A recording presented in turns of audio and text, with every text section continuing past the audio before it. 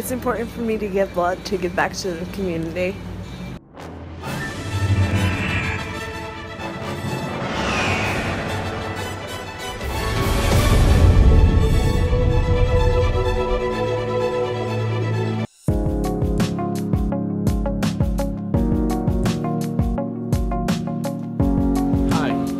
Today we are doing a blood drive at the New Jersey, or should I say the New Brunswick Seventh-day Adventist Church.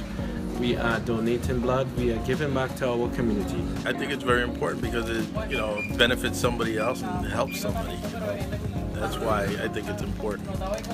And we believe that as Jesus gave his blood, so too we follow the example, so that our act will be an act of life-saving and a blessing to our fellow human beings. The reason I gave blood is I know the importance of the shortage out there. There's people who need blood. There's a lot of disasters going on.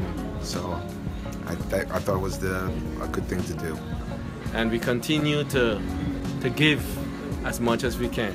Giving blood is a good way to save life.